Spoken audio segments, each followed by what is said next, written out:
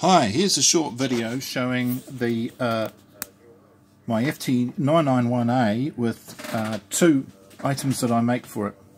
One is called CatKnobz, which is situated in the bottom, and this is a it's like a remote control for the FT991A, and it also works on a lot of the other newer Yaesu models. Attached to it we have CatDisplay, which is an external display with a lot of indicators on it that very quickly let you see what the settings are on your transceiver. These indicators here will change to green when it's been activated, or they go grey when it's not activated. So it's an easy way for you, rather than having to hunt through menus to see what's going on the transceiver, you can see it here. Digital mode operators especially like the fact that you can see ALC, power and SWR all at the same time when you're transmitting. So this allows you to adjust your microphone levels and your output power levels very easily. You can see everything at once without having to flick through different menus. And of course, for those who like the analog meter, we can see that we have an analog meter here for receive signal strength. That's a great ability. Now just back to the CatKnobz. The CatKnobz allow you to program up to, I think it's 30 different menu settings in here are available as a knob. So to operate them, we just simply turn the knob, and you can see this particular one is VFO up and down. So we can see we're changing frequency when we change that. This one here I've programmed to be mode, so we can see we're changing modes here.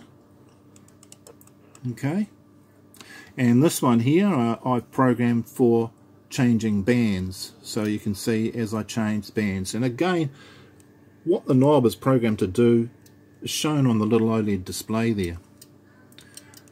Okay, now all these knobs are programmable. There's 6 of them, and to program a knob it's just as simple as pressing the button, pressing the knob in and then turning. And as we turn, we can see the different settings that we can change.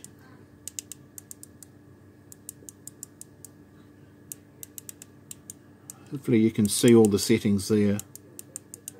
They're all in alphabetical order.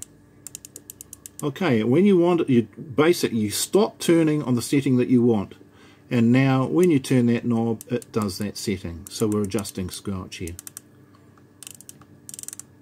Okay. Now, they both work together. So in this instance I have the CatKnobz plugged into the transceiver first from the transceiver's RS232 cat port, and then I have another cable running up from CatKnobz. It has a pass-through port to the CatDisplay. The only drawback with only one drawback is the display does not update while you're turning a knob. So once you finish turning a knob, then the display will update. But apart from that, the system's pretty seamless, and if we turn the transceiver, I've got this set up so that when I turn the transceiver off, everything goes off. I turn the transceiver on, everything comes on. And pretty quick to operate.